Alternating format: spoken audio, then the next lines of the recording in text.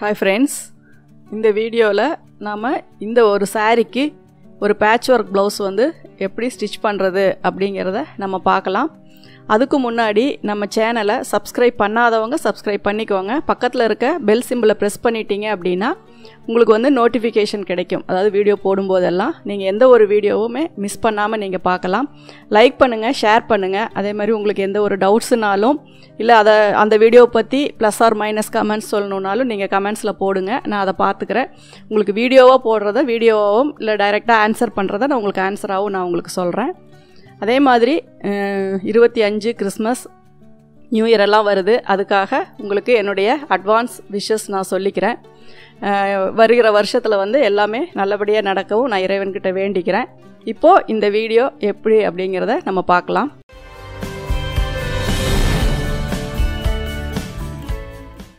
இது வந்து ஒரு சில்க் சாரீ. உங்களுக்கு வந்து சாஃப்ட் சில்க் சாரீ. இதில் வந்து கலர்ஸ் பார்த்திங்கன்னா கோல்டு இருக்குது, ப்ளூ இருக்குது, அந்த மாதிரி நிறைய கலர்ஸ் இருக்குது. ப்ளவுஸ் வந்து அதனுடைய பார்டர் கலர்லேயே இருக்குது. அதில் வந்து ஒரு 3 கலர் யூஸ் பண்ணி இந்த பேட்ச் ஒர்க் ப்ளவுஸ் வந்து நம்ம ஸ்டிச் பண்ணலாம். பேக் போர்ஷன் வந்து எப்பவும் போல் நம்ம ரெடி பண்ணிக்கலாம். அதாவது நெக்கோட அகலம், உயரம், அந்த இது எல்லாமே பார்த்துட்டு நீங்கள் அதுக்கு தகுந்த மாதிரி பேக் தட்டை வந்து நீங்கள் கட் பண்ணிக்கோங்க. அதை வந்து கீழ்ப்பக்கமாக அடித்து திருப்பி அயன் பண்ணிக்கோங்க. சைடு எல்லாமே வந்து நீங்கள் ஸ்டிச்சஸ் போட்டுக்கோங்க.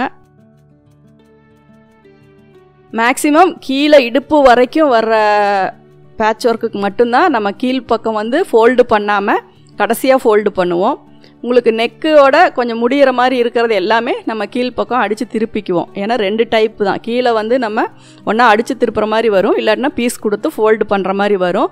எட்ஜு வரைக்கும் வர டிசைனாக இருந்துச்சு அப்படின்னா நம்ம ஒரு பீஸ் கொடுத்து தான் ஃபோல்டு பண்ணுவோம்.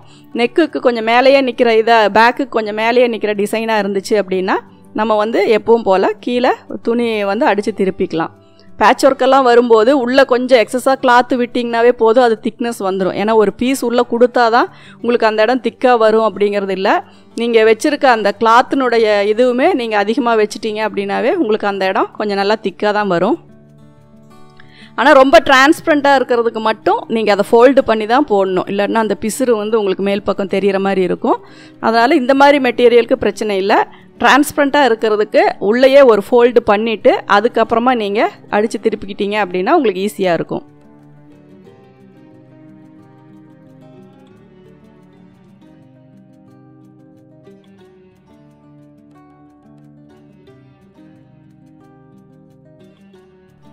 சைடுமே எட்ஜில் தையல் போட்டுக்கோங்க. போட்டுட்டு அப்புறமா எக்ஸஸாக இருக்கிறத கட் பண்ணிக்கலாம். இந்த கார்னர் எல்லாம் கரெக்டாக திருப்பணும். இல்லாட்டினா ஒரு சிலர் திருப்பும்போது அந்த இடம் அப்படியே சுருக்கிட்டு வர மாதிரி ஆயிரும். அதனால் கரெக்டான இதில் நீடியில் உள்ளே நிறுத்திட்டு கார்னர் மட்டும் கரெக்டாக திருப்பிக்கிட்டிங்கன்னா இதாக இருக்கும். இல்லாட்டினா உங்களுக்கு அந்த இடம் பார்த்திங்கன்னா நூல் சுருண்டு இழுத்துட்டு வர மாதிரி ஆயிரும். அதனால் நீங்கள் தைக்கும்போது அந்த சின்ன சின்ன இதை வந்து கவனமாக தைச்சிட்டிங்க அப்படின்னாவே உங்களுக்கு ஆட்டோமேட்டிக்காக அந்த ஃபினிஷிங் வந்து உங்களுக்கு நீட்டாக கிடைக்கும். ஒரு சின்ன இடத்துல மிஸ்டேக் பண்ணோம்னா அது ஓவரால் ப்ளவுஸ் ஃபுல்லாகவுமே அந்த சுருக்கம் வந்து உங்களுக்கு அப்படியே மேலே தூக்கிட்டு இருக்க மாதிரி இருக்கும். அதனால் கரெக்டான பொசிஷனில் வச்சு நீங்கள் அதை வந்து தையல் போடணும்.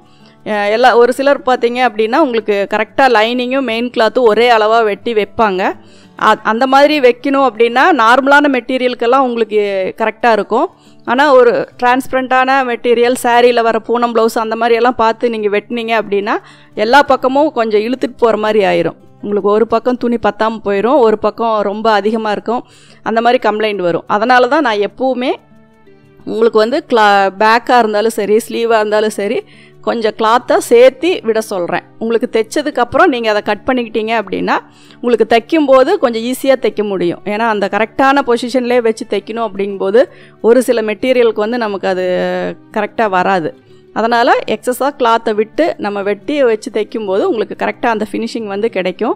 நீங்கள் சப்போஸ் 2 ஒரே அளவாக கட் பண்ணுறது உங்களுக்கு ஈஸியாக இருக்குது, அந்த மாதிரி தான் நான் எல்லாமே ஸ்டிச் பண்ணிகிட்டு இருக்கேன் அப்படின்னாலும் உங்களுக்கு அது ஓகே தான். ஏன்னா உங்களுக்கு எல்லாமே ப்ராக்டிஸ் தான். ப்ராக்டிஸ் பண்ணிக்கிறவங்களுக்கு அது ஈஸியாக இருக்கும். ஆனால் நான் வந்து இந்த மாதிரி தான் எல்லாமே தைக்கிறேன். ஏன்னா நிறைய விஷயங்கள் வந்து நம்ம ஒரு கட்டிங் போட்டு கொடுக்குறோம் அப்படின்னா அது சின்ன மிஸ்டேக் ஆனாலும் மறுபடியும் அதை வந்து அவங்கக்கிட்ட நம்ம கரெக்ஷன் பண்ண முடியாது. அதனால் முடிஞ்ச வரைக்கும் நம்ம சைடில் இருந்து எந்த ஒரு கம்ப்ளைண்ட்டும் அவங்க சொல்லாத மாதிரி நம்ம வந்து அவங்களுக்கு டெய்லர்ஸாக இருந்தாலும் சரி யாராக இருந்தாலும் சரி நம்ம கரெக்டாக கட்டிங் போட்டு நம்ம கொடுத்துடணும்.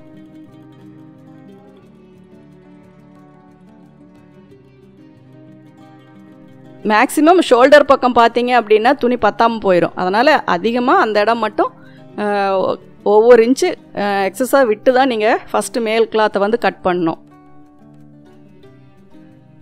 பார்த்திங்கன்னா நம்ம சென்ட்ரு வந்து கரெக்டாக அந்த மடிப்பு நம்ம இது பண்ணிக்கிட்டோம். இதில் உங்களுக்கு கோடு போடணும் அப்படின்னாலும் நீங்கள் போட்டுக்கிட்டீங்க அப்படின்னா அந்த சென்ட்ரு வந்து உங்களுக்கு கரெக்டாக தெரியும். இப்போ அந்த பேக் அளவுக்கு நான் வந்து கேன்வாஸ் எடுத்திருக்கேன்.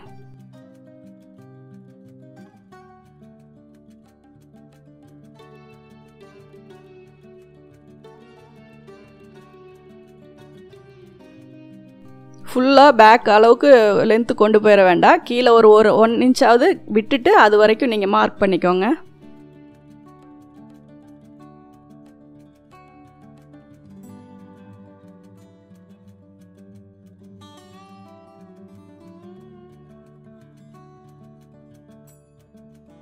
கீழே ஒரு 1 இன்ச்சு 3/4 இன்ச்சு விட்டுட்டு நீங்கள் அந்த நெக்கோடைய டெப்த்து, அதாவது ஃபுல்லாக கவர் ஆகணும் அப்படின்னாலும் அந்த அளவுக்கு வச்சுக்கலாம். இல்லை இன்னும் கொஞ்சம் கம்மியாக வேணும் அப்படின்னாலும், ஏன்னா இப்போ நெக்கோட டெப்த்தே இது ரொம்ப அதிகமாக இருக்கும். அதனால் பேக்கில் வர போர்ஷன் வந்து கொஞ்சம் கம்மி தான். சப்போஸ் உங்களுக்கு நெக்கோட உயரம் கம்மியாக இருக்கும்போது நீங்கள் இன்னொரு லேயர் கூட உள்ளே வந்து அட்டாச் பண்ணிக்கிட்டிங்கன்னா இன்னொரு கலர் வைக்கும்போது இன்னும் நல்லாயிருக்கும்.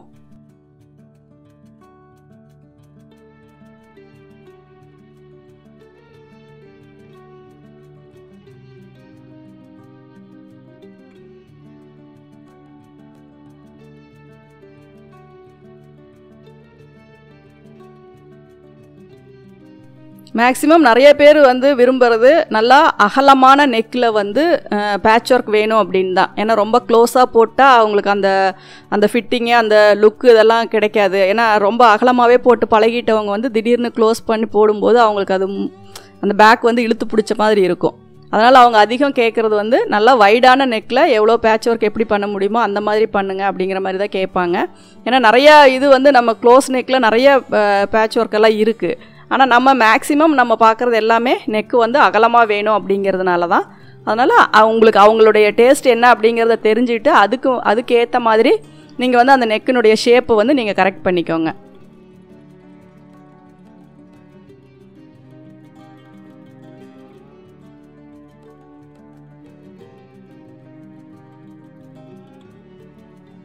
இப்போ சும்மா ரஃபாக ஒரு ட்ராயிங் தான் போட்டிருக்கேன். உங்களுக்கு அதில் ஷேப் எப்படி கரெக்ட் பண்ணுமோ அதுக்கு தகுந்த மாதிரி நீங்கள் கட் பண்ணிக்கோங்க. ஏன்னா ஒரு சிலருக்கு கட் பண்ணும்போது தான் அந்த அட்ஜஸ்ட்மெண்ட் கரெக்டாக தெரியும். எவ்வளோ தான் மார்க் பண்ணாலும் நீங்கள் உங்களுக்கு அக்யூரேட்டாக வேணும் அப்படின்னா நீங்கள் அந்த கேப் வந்து மேலே எவ்வளோ வைக்கிறீங்களோ அதே அளவை கீழே வரைக்கும் மார்க் பண்ணி அதில் வந்து நீங்கள் வரைஞ்சிக்கலாம். கட் பண்ணும்போது கவனமாக கட் பண்ணிக்கோங்க. 2-3 லைன் இருக்கும்போது கன்ஃபியூஸ் பண்ணாமல் கரெக்டான இதில் பார்த்து கட் பண்ணிக்கோங்க.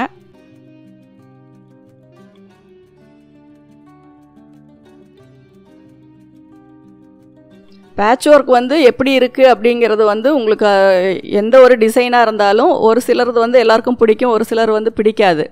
அப்படி இருக்கும்போது நீங்கள் பண்ணுற பேட்ச் ஒர்க் வந்து ஃபினிஷிங் தான் வந்து நமக்கு ஃபஸ்ட்டு வந்து மெயினாக தேவை.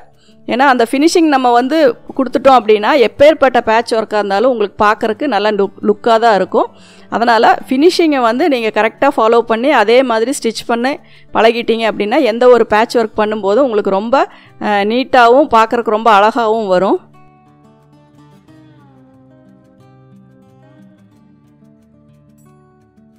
இது வந்து வச்சு பார்த்துக்கிட்டிங்கன்னா தெரியும் பேக்கில் வந்து எவ்வளோ லென்த் வருது அப்படின்னு சொல்லிட்டு.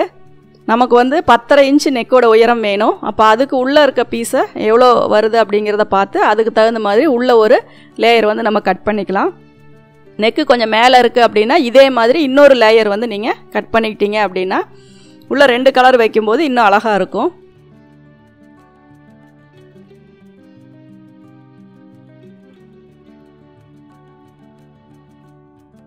இப்போ இது உள்ளே இருக்கிறது வந்து இன்னும் கொஞ்சம் நமக்கு 1 இன்ச்சு அதிகமாக விட்டு நம்ம கட் பண்ணிக்கலாம்.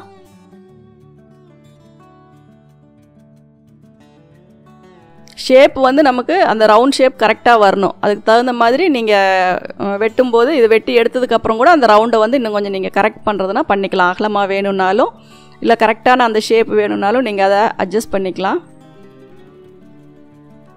கேன்வாஸை பொறுத்த வரைக்கும் நீங்கள் எந்த அளவு கட் பண்ணுறீங்களோ அந்த அளவு அப்படியே வந்து உங்களுக்கு கிடைக்கும். ஏன்னா துணியில் வந்து நீங்கள் அடித்து திருப்பும்போது அது எக்ஸ்பெண்ட் ஆகும். ஆனால் கேன்வாஸை பொறுத்த வரைக்கும் நீங்கள் எந்த அளவு வைக்கிறீங்களோ அந்த அளவு அப்படியே உங்களுக்கு ரெடியாக கிடைக்கும்.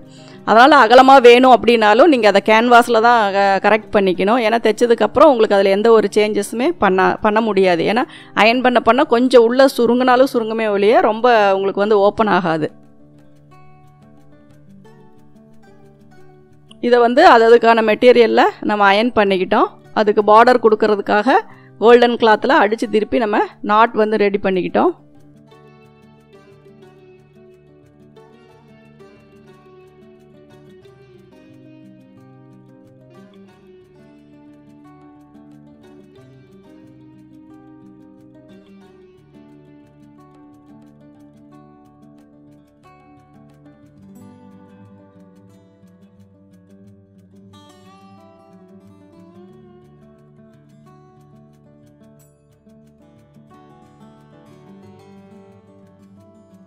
இது வந்து நல்லா கரெக்டாக ஃபோல்டு பண்ணுற அளவுக்கு இருக்கான்னு பார்த்துக்கோங்க. இதை மடிக்கிறதுக்கு முன்னாடி நம்ம அதில் வந்து பார்டர் வச்சு நம்ம தையல் போட்டுக்கலாம். இந்த லைன் வந்து உங்களுக்கு என்ன டிசைனில் பிடிக்குதோ அந்த மாதிரி வச்சுக்கலாம். நான் வந்து சும்மா லைட்டாக ஒரு கிராஸ் லைன் தான் வைக்கிறேன். உங்களுக்கு வந்து அது எப்படி பிடிக்குதோ அதுக்கு தகுந்த மாதிரி நீங்கள் வச்சுக்கோங்க. உள்ளே வந்து கேன்வாஸை விட 1/2 இன்ச்சு அவுட்டரில் மட்டும் சேர்த்து நீங்கள் லைன் போட்டிங்கன்னா போதும். ஒரு பக்கம் போடுற மாதிரியே ஆப்போசிட் சைட்லேயும் நீங்கள் போட்டுக்கோங்க. அந்த சென்டரில் வந்து நீங்கள் ஏதாவது பேட்ச் வேணும்னா வாங்கி வச்சுக்கலாம். இல்லை ஏதாவது அதில் ஏதாவது டிசைன் பண்ணணுன்னாலும் பண்ணிக்கலாம். ஆனால் இது வந்து நான் உங்களுக்கு கிராஸ் லைன் மட்டும் நான் போடுறேன்.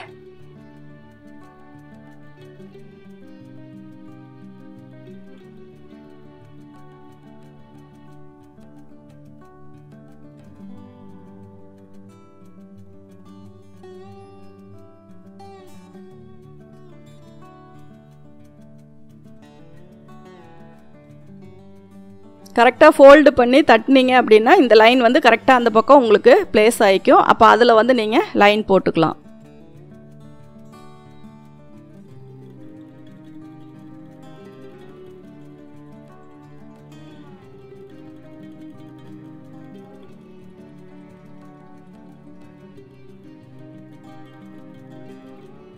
இப்போ இந்த லைனில் எல்லாமே நம்ம கோல்டு கலரில் நம்ம ரெடி பண்ணி வச்சுருக்க அந்த பார்டர் வச்சு தையல் போட்டுக்கலாம். தையல் போடும்போது நீங்கள் அதுக்கான கலர் வந்து சேஞ்ச் பண்ணிக்கோங்க.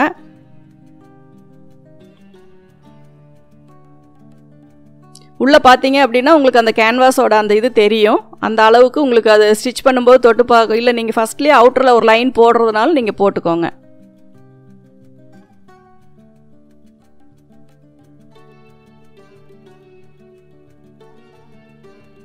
கரெக்டாக அந்த லென்த்துக்கு நீங்கள் கட் பண்ணி வச்சுக்கிட்டிங்கன்னா இன்னும் ஈஸியாக இருக்கும். அப்படியே மேலே வச்சு நம்ம தையல் போட்டுக்கலாம்.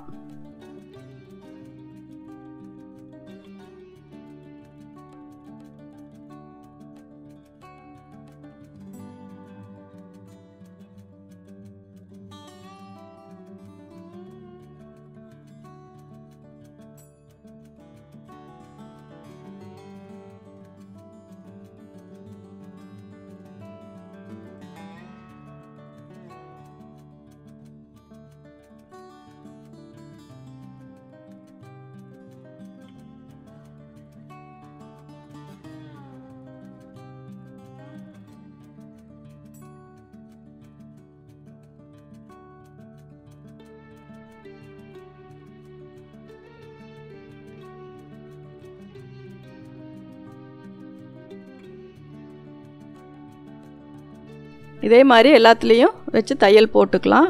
நீங்கள் மேக்ஸிமம் முடிஞ்ச வரைக்கும் இந்த பார்டர் வந்து ஒரே அளவாக நீங்கள் வந்து கட் பண்ணி திருப்பிக்கிட்டீங்க அப்படின்னா உங்களுக்கு எல்லா அந்த லைன்ஸுமே ஒரே அளவு ஒரே திக்னஸில் உங்களுக்கு கிடைக்கும். தையல் போடும்போதும் அதே மாதிரி கார்னரில் கரெக்டாக பார்த்து போட்டுக்கோங்க.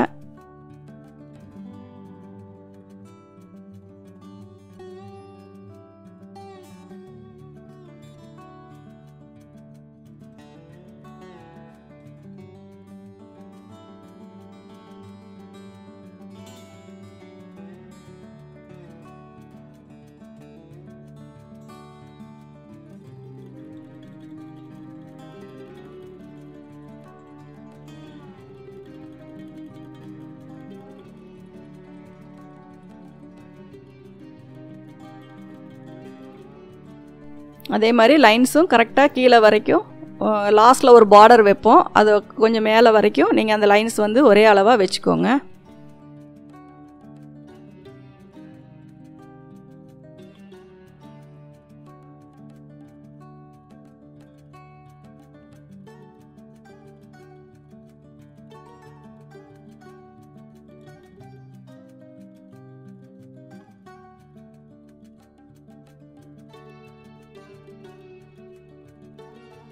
இப்போ எல்லாமே பார்டர் வச்சு நம்ம தையல் போட்டாச்சு. எக்ஸஸாக இருக்கிறத மட்டும் கிளாத் அளவுக்கு கட் பண்ணி விட்டுக்கோங்க. மேக்ஸிமம் அந்த மடிக்கிற இடத்துல ஜாயிண்ட் வராமல் வச்சுக்கோங்க. ஏன்னா நம்ம நிறைய ஜாயிண்ட் போட்டு தான் அந்த பார்டர் ரெடி பண்ணுவோம். உங்களுக்கு அந்த கரெக்டாக ஃபோல்டு பண்ணுற இடத்துல வந்து ஜாயிண்ட் வராத மாதிரி நீங்கள் வச்சு தைச்சிக்கிட்டிங்கன்னா உங்களுக்கு அந்த தைக்கும்போது அந்த மடிப்பு வந்து கரெக்டாக உங்களுக்கு வந்து அந்த இதான் நீட்டாக வரும். இது வந்து பிசுரோட கூட நம்ம வைக்கலாம். ஆனால் நாளைக்கு ஏதாவது ஒரு சின்னதாக வாஷ் பண்ணும்போது ஒரு இதுன்னா உங்களுக்கு அந்த பிசுறு வெளியில் வந்துருச்சு அப்படின்னா அது டேமேஜ் ஆயிரும். ஏன்னா உங்களுக்கு அது மறுபடியும் கரெக்டான பொசிஷனில் வச்சு தையல் போட முடியாது. அதனால தான் இந்த ஃபோல்டிங் வந்து நான் பண்ணுறேன். ஏன்னா மெட்டீரியலை பொறுத்த வரைக்கும் உங்களுக்கு சில்க் காட்டன், பாலி காட்டன் எல்லாம் வந்து அவ்வளோ ஹெவியான மெட்டீரியல் கிடையாது. அந்த நூல் வந்து இழுத்துக்கிட்டே வர்றது தான். அதனால் இந்த ஃபோல்டு பண்ணிக்கிட்டீங்க அப்படின்னா உங்களுக்கு இதுக்கு மேலே பார்டர் வச்சாலும் அது கொஞ்சம் நகர்ந்து இதானாலும் உங்களுக்கு அது பிரச்சனை இல்லை. இது வந்து உங்களுக்கு ஃபினிஷிங்காக அப்படியே இருக்கும். பார்டர் வர இடம் மட்டும் கொஞ்சம் ஃபோல்டு பண்ணுறதுக்கு கொஞ்சம் கஷ்டமாக இருக்கும். அதை கரெக்டான அந்த இதில் கட் பண்ணி விட்டுட்டு மடிச்சிங்க அப்படின்னா உங்களுக்கு ஈஸியாக அந்த இடம் மடிச்சுக்கலாம்.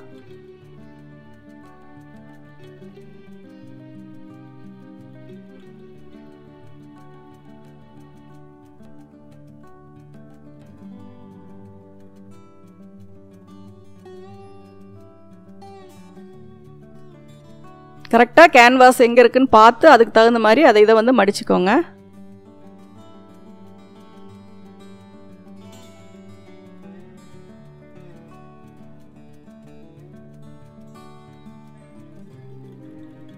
இப்போ நம்ம அந்த இதுக்கு வைக்கிற அந்த அவுட்லைன் வந்து ரெடி பண்ணியாச்சு.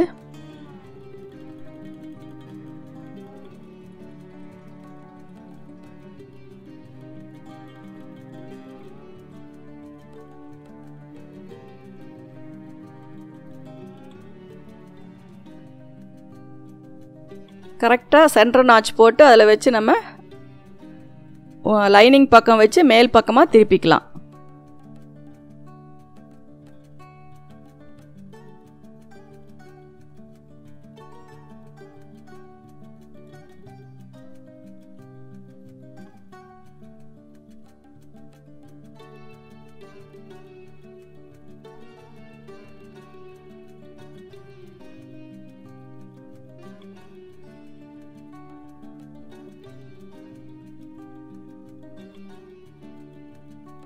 கரெக்டாக சென்டர் நாச் பார்த்துக்கோங்க. கழுத்தோட அகலம் வந்து 2 பக்கம் ஈவனாக வரணும். கீழ் பக்கமும் சென்டர் வந்து நமக்கு கரெக்டாக வரணும். நீங்கள் சென்டரில் ஒரு லைன் போட்டாலும் சரி அல்லது குண்டூசி போட்டுக்கிட்டாலும் சரி, இல்லை அந்த சென்டர் மட்டும் கரெக்டாக பார்த்து அப்படியே நீங்கள் தையல் போட்டுக்கலாம்.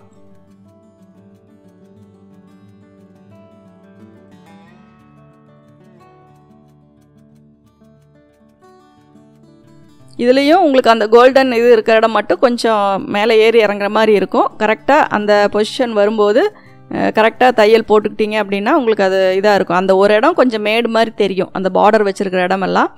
மற்ற இடம்லாம் உங்களுக்கு எப்பவும் போல் நீங்கள் ஈஸியாக தையல் போட்டுக்கலாம். கேன்வாஸை விட்டு ஒரு நூல் கேப் விட்டு நீங்கள் தையல் போட்டுக்கிட்டீங்க அப்படின்னா உங்களுக்கு மடிக்கிறதுக்கு ஈஸியாக இருக்கும்.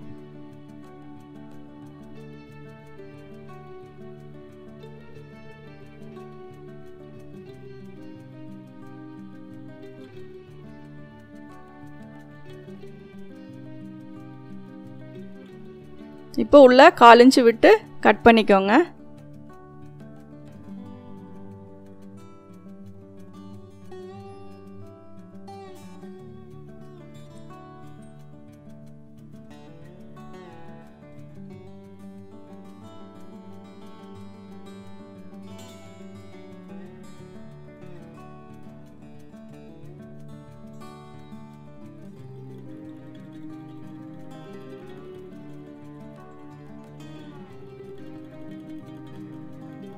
இப்போ இதில் நீடில் அளவுக்கு நான் தையல் போடுறேன். கோல்டன் த்ரெட்லேயே தான் போடுறேன். ஏன்னா அந்த இடத்துல நம்ம பைப்பிங் வச்சா அந்த இடம் கவர் ஆயிரும். சப்போஸ் உங்களுக்கு அந்த இடத்துல வந்து நீங்கள் எதுவும் வைக்கல அப்படின்னா த்ரெட்டு வந்து கரெக்டாக மேட்சிங் த்ரெட் வந்து போட்டுக்கோங்க.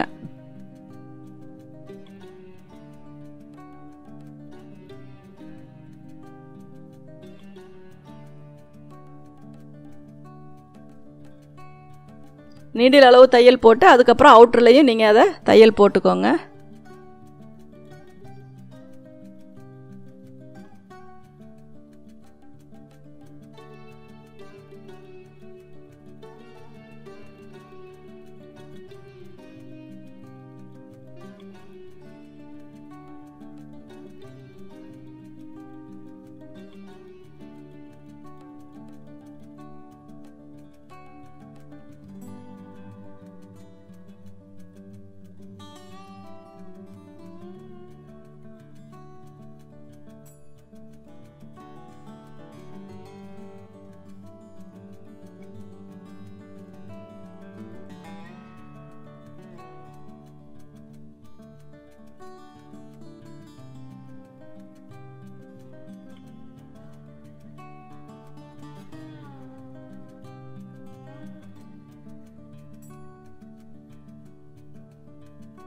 ஆப்போசிட் சைட்லேயும் அதே நீடில் அளவுக்கு தையல் போட்டுக்கோங்க.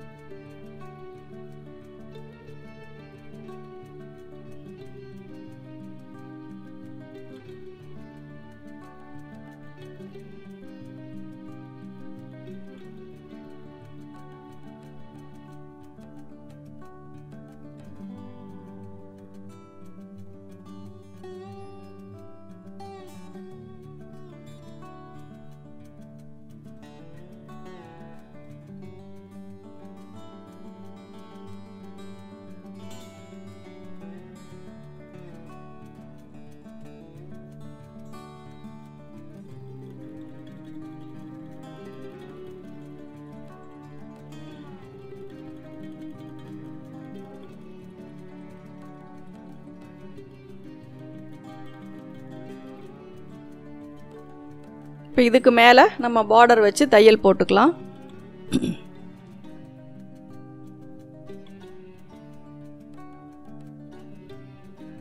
உள்பக்கமாக வந்து பைப்பிங் அதே கோல்டன் கிளாத்தில் பைப்பிங் கொடுத்துக்கலாம்.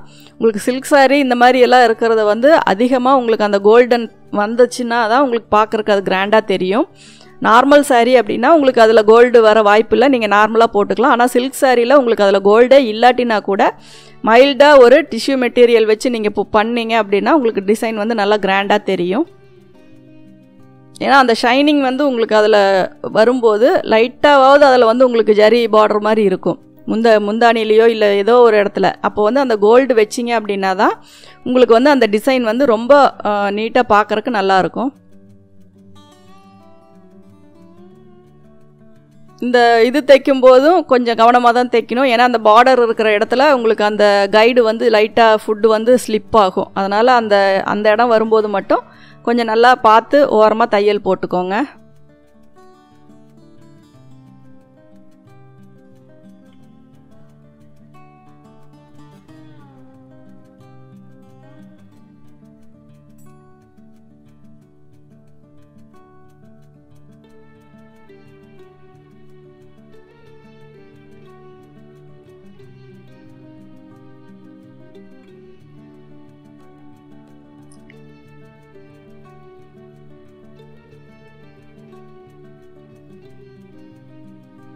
கரெக்டாக அந்த கார்னரில் ஃபோல்டு பண்ணிக்கோங்க.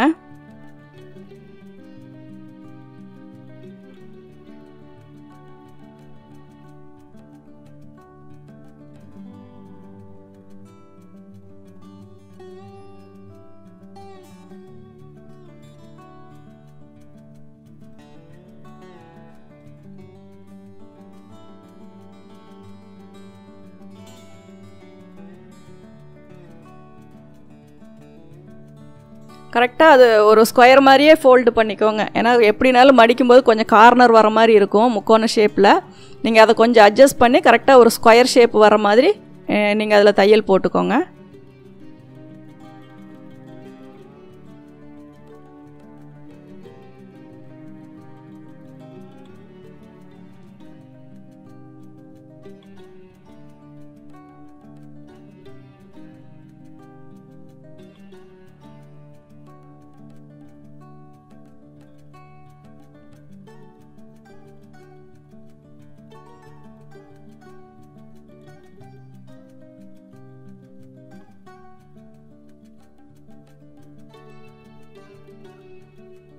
அவுட்டர்லேயும் அதே அளவுக்கு தையல் போட்டுக்கோங்க.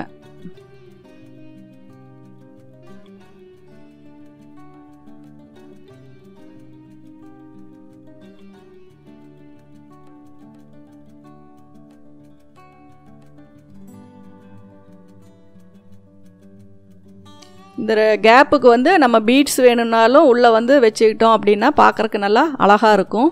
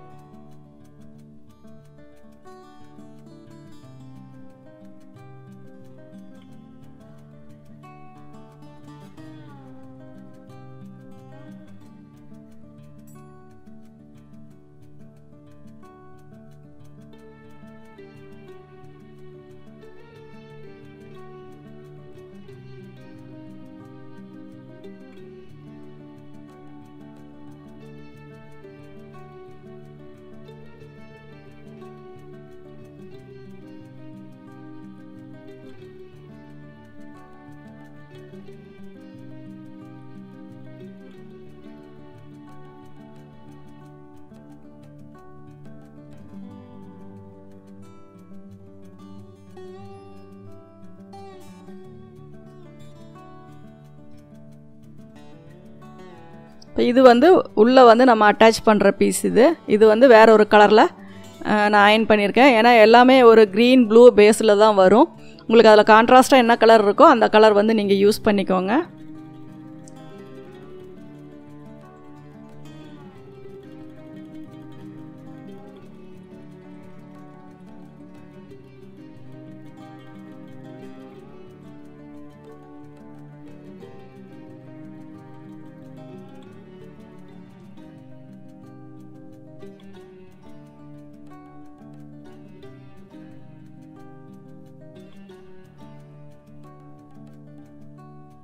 கேன்வாஸ் ஒட்டி தையல் கட் பண்ணிவிட்டு நீங்கள் ஓவர்லாக் வேணால் போட்டுக்கலாம். இல்லை அதுக்கப்புறமும் இன்னும் உள்ளே பேட்ச் பண்ணினதுக்கப்புறம் ரொம்ப எட்ஜில் கூட நீங்கள் அதை கட் பண்ணிக்கலாம். ஏன்னா 2 தையல் போட்டுருவோம்.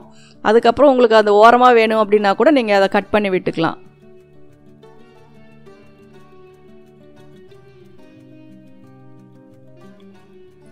இதுக்கும் மேல் பக்கம் வந்து நம்ம ஒரு கோல்டன் கலரில் பார்டர் வச்சுக்கலாம்.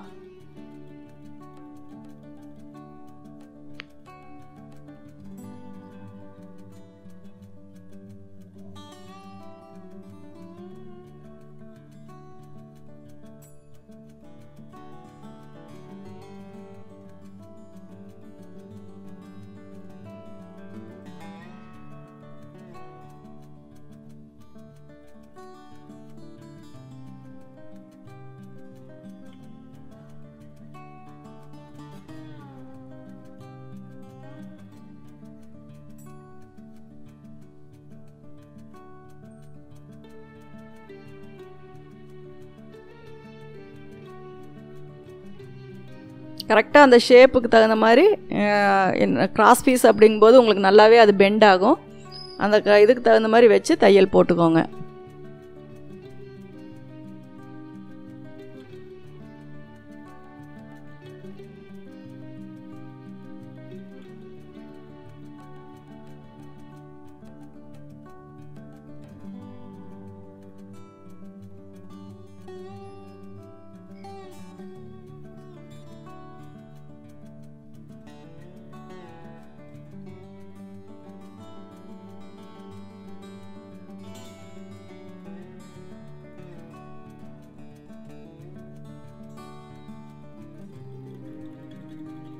பைப்பிங் வச்சுட்டு அதுக்கப்புறமா நம்ம இதை வந்து உள்ளே பேட்ச் பண்ணிக்கலாம். அளவு மட்டும் கரெக்டாக பார்த்துட்டு அவுட்டரில் இன்னொரு தையல் போட்டுட்டு அதுக்கப்புறம் நம்ம அதை ஓவர்லாக் போட்டுக்கலாம். பைப்பிங்க்கு கிராஸ் பீஸ் வச்சு ஒரு பக்கம் நீங்கள் ஃபோல்டு பண்ணி தையல் போட்டுக்கோங்க. கோல்டன் த்ரெட்டு தான் போட்டிருக்கேன். அதனால் தையல் வந்து உங்களுக்கு கோல்டு மேலே வர மாதிரியே நீங்கள் போட்டுக்கலாம். இது வந்து உங்களுக்கு கேன்வாஸ் வச்சு நீங்கள் திருப்பி தையல் போட்டு இருக்கிறனால நீங்கள் உங்களுக்கு அந்த பைப்பிங் பார்க்கும்போது ஒரு த்ரெட் பைப்பிங் வைக்கிற மாதிரியே உங்களுக்கு இருக்கும். ஏன்னா உள்ளே வந்து திக்னஸாக இருக்குது.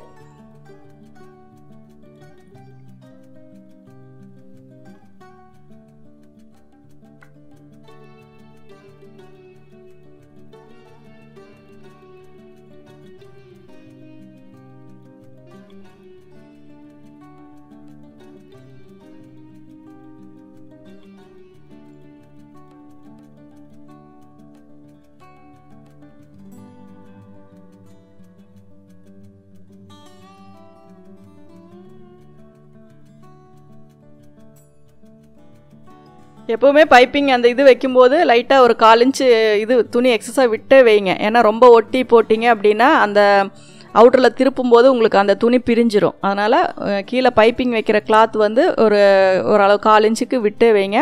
மேல் பக்கம் மட்டும் கரெக்டாக ஏற்கனவே போட்டிருக்க தையல்லையே நீங்கள் போட்டுக்கிட்டீங்க அப்படின்னா உங்களுக்கு அது அந்த பிசுறு வராமல் கரெக்டாக ஸ்டிச்சஸ் வந்து கேப் இல்லாமல் அதிலே உழுவும்.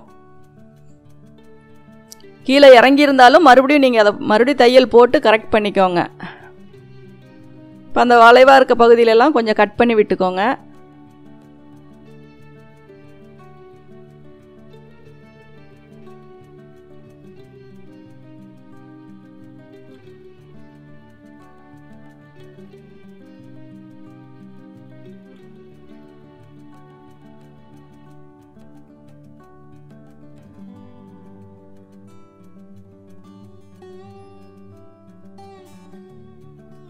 இப்போ கரெக்டாக அந்த கோல்டு மேலேயே நீங்கள் தையல் போட்டுக்கோங்க.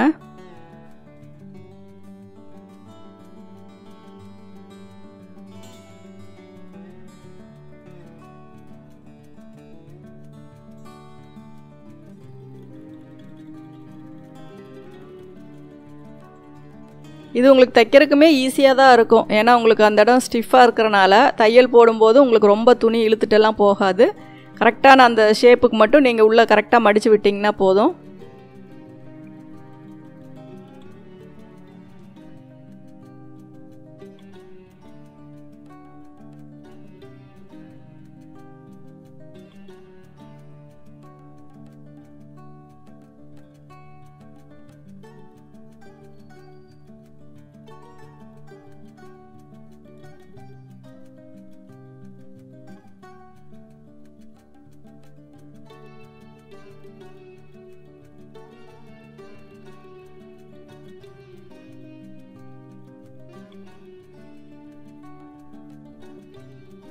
உங்களுக்கு வந்து நீங்கள் ப்ளூ கலர் த்ரெட்டு போட்டாலும் உங்களுக்கு அந்த கோல்டு வர இடத்துல உங்களுக்கு அந்த இடத்துல லைட்டாக ப்ளூ தெரியும். அதனால் நீங்கள் கோல்டு போட்டுக்கிட்டீங்க அப்படின்னாவே உங்களுக்கு வந்து அந்த ஸ்டிச்சஸ் வந்து எந்த ஒரு கலரும் மாறி வராது, நீட்டாக இருக்கும் பார்க்குறக்கு.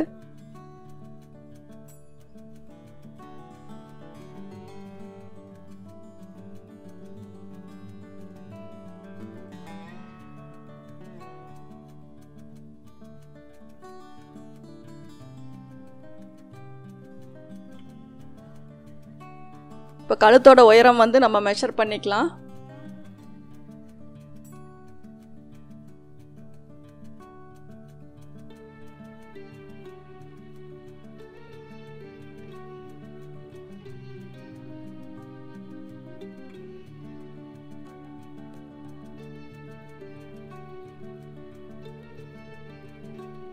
பத்தரை இன்ச்சு வந்து நமக்கு உயரம் வேணும். ஏன்னா 10 இன்ச்சு வந்து நெக்கோடைய அளவு. 10.5 இன்ச்சு அப்படிங்கும்போது உங்களுக்கு அந்த பெண்டு வந்து 10.5 அப்படிங்கிற இடத்துல தான் உங்களுக்கு வரணும். ஏன்னா கார்னர் வந்து கொஞ்சம் மேலே வரும். கரெக்டாக அந்த பெண்ட் ஷேப் வந்து உங்களுக்கு 10.5 வந்து உங்களுக்கு ஹைட் வந்து கரெக்டாக நிற்கணும். அப்போ தான் வந்து நெக்கோட உயரம் உங்களுக்கு ஷோல்டர்லாம் ஜாயின் பண்ணினதுக்கப்புறம் கரெக்டாக வரும்.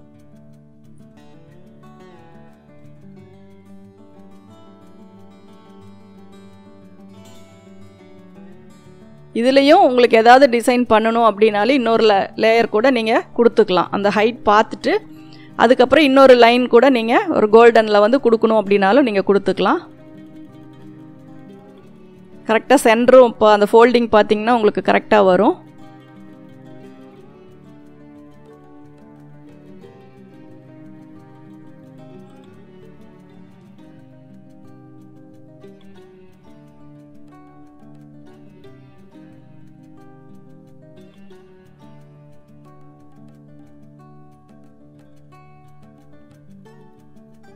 இதுலேயும் அந்த கோல்டன் த்ரெட்டே தான் நீங்கள் மேல் பக்கமாகவே அந்த தையல் இது வந்து போட்டுக்கலாம். அந்த இடத்துல மட்டும் நல்லா ரஃப் ஸ்டிச் போட்டுக்கோங்க, பிரியாத மாதிரி.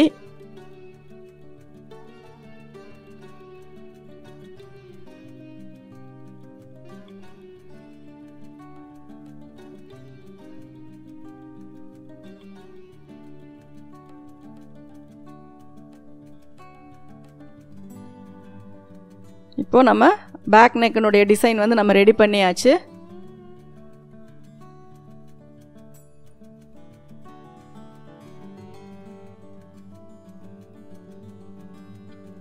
டோட்டலாக உங்களுக்கு வந்து ப்ளவுஸுக்கும் பேட்ச் ஒர்க்கும் கான்ட்ராஸ்ட் கலர் அப்படிங்கும்போது உங்களுக்கு அந்த கலர் வந்து நல்லா அட்ராக்ஷனாக நல்லா நீட்டாக இருக்கும்.